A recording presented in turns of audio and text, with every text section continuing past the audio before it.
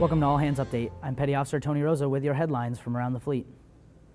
In an effort to increase transparency and accountability, the Navy and Marine Corps released the results of the first 6 months of courts-martial for 2013, including sexual assault cases. The Navy's Chief of Information, Rear Admiral John Kirby, said releasing these verdicts is an important tool in combating sexual assault.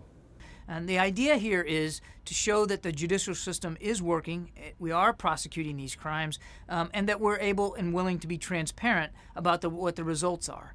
We are going to do this monthly from here on after, and again, this is really about trying to be accountable and transparent about a very serious problem and a very diligent judicial process in the Navy.